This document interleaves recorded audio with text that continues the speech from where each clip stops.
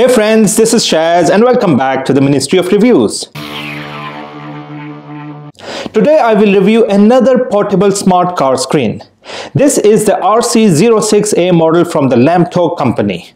It's a 10-inch HD touchscreen that sits very nicely on the dashboard of the car and has the functions like the wireless CarPlay, wireless Android Auto, navigation, music and many more.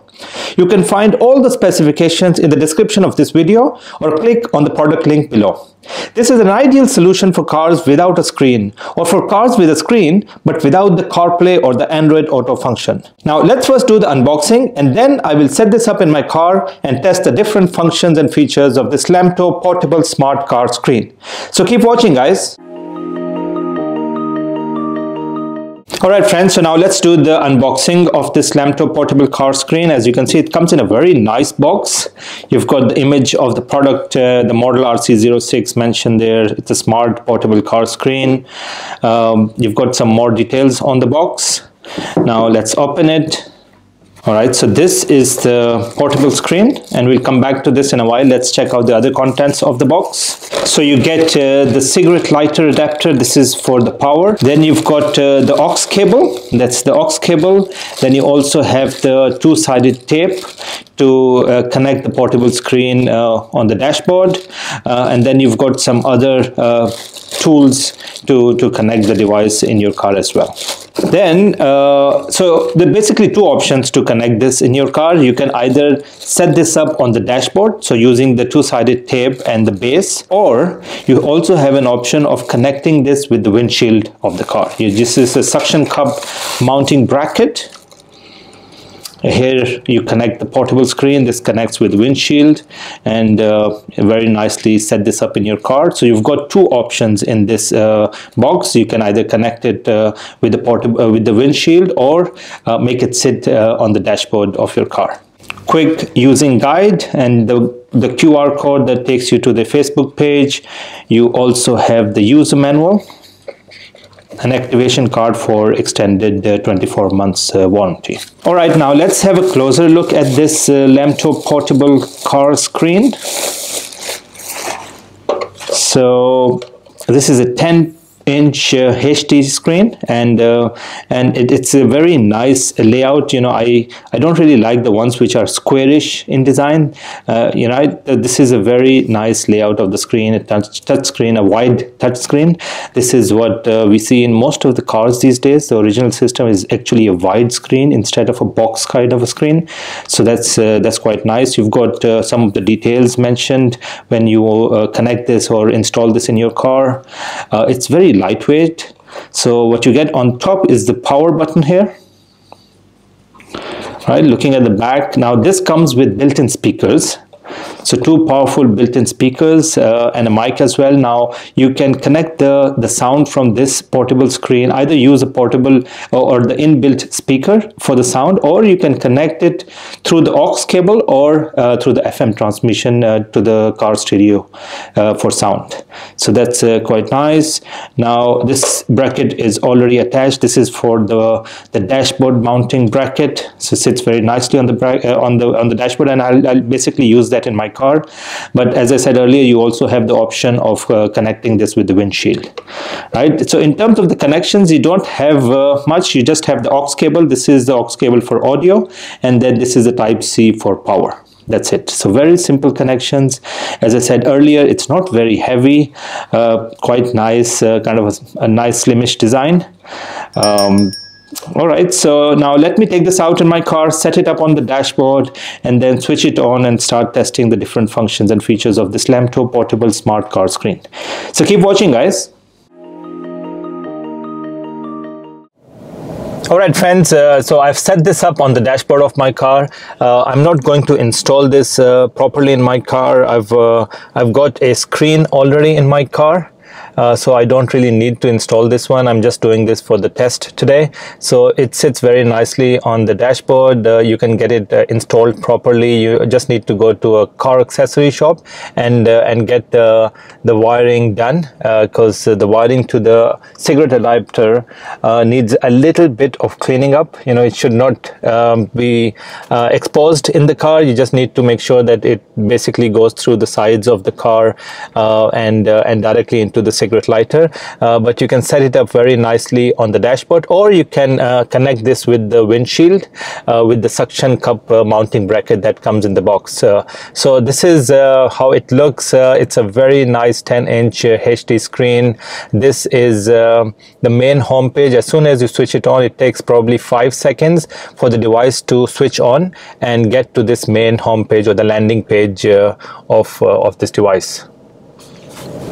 Alright, so let me give you a very quick tour of the layout and the different options available on this device. So on the left side, you've got the home option, the brightness of the screen. You can set this up. You can increase the brightness if you want. And this is the max, I'm guessing.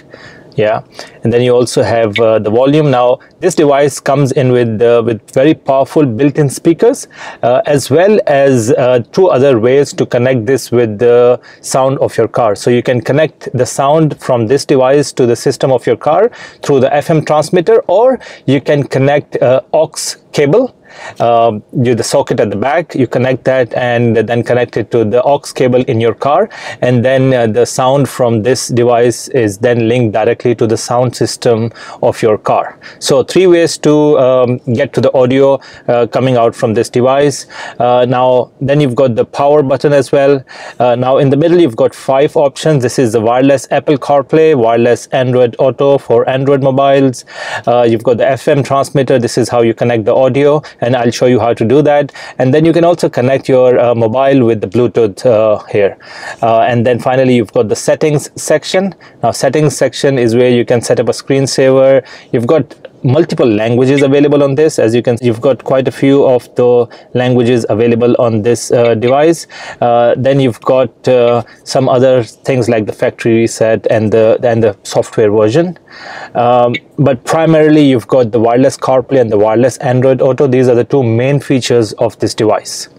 Alright, so before I start testing the different applications like the wireless CarPlay and the wireless Android Auto on this portable screen, the first thing I would like to do is actually connect the audio from this device to the car sound system. So what I need to do is just simply click on FM transmitter. I'm using this method of connecting it with my car, but you can obviously connect this with the aux cable as well, or if you want to just simply use the built-in speakers on this device, that's also a good idea. So the process is, and you can see all the steps mentioned on the right side, you just need to make sure that you match the frequency from this device to the radio system, and you can set any frequency. Just make sure that you pick up a frequency which does not have an existing station on it. Alright friends, so I've picked up 106.3 which matches the radio frequency on my car, and then once you do that, then you simply need to click on this FM transmitter switch on. Now the system is connected with this device. Now any audio I play on the device will be linked to the sound system of my car, and we will test that later on. Alright, so now the audio is connected now. Now let's start testing the wireless CarPlay and the wireless Android Auto. So the first thing I would like to do is actually test wireless CarPlay. And you can see all the different options and instructions on how to connect this available on the screen. But the process is very, very simple. You just need to go to the Bluetooth on your iPhone and look for a new device as T86200, right? There you go. So click on this device, pair the device, allow it to sync contacts and favorites, and then click use CarPlay. So that's it. This is a one-time setup, a process that takes probably 5 seconds, and as soon as you create this connection between your mobile and the device, it directly takes you to the home page of Apple CarPlay that looks like this. So very nice, very quick, very simple. This is kind of a plug and play device, and you need to connect your mobile with the device just once, and then every time you switch on the car, it will automatically take you to the home page of Apple CarPlay that looks like this. Now this video is not about Apple CarPlay, so I will not be talking about the functions and features of Apple CarPlay. So we can very quickly do a few things. Hey Siri, call Ibster. Calling Ibster home. All right, so I'm calling my other phone. Here you go. So I can call the other phone, I can make calls. So you can use voice assistant on both Apple CarPlay as well as the Android Auto system. And as you noticed, the audio is now linked to the sound system of my car. Hey Siri, play some music. Playing all songs from Apple Music. All right, so you can listen to the music which is linked to my mobile on Apple CarPlay. You can click on this and check it out. We can use the steering wheel control as well. Right, so this is me using the steering wheel control to increase the volume, and as you can see, the sound is connected with the system of my car. Hey Siri, take me to Dubai Mall.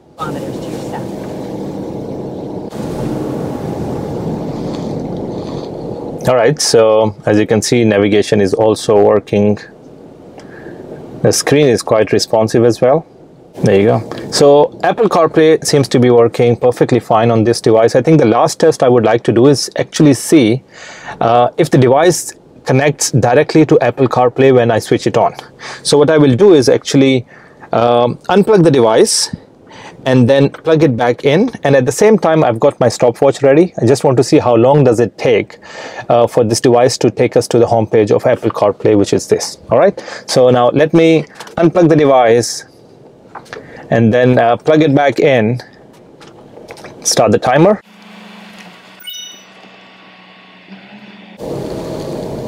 All right, so it takes about 22 seconds for the device to start and take us directly to the home page of Apple CarPlay, which is really nice. When I'm using this device, I don't want to click on any buttons. The device should directly take me to the home page of either Apple CarPlay or Android Auto, depending on the mobile that is connected with the device. So very good results when it comes to Apple CarPlay.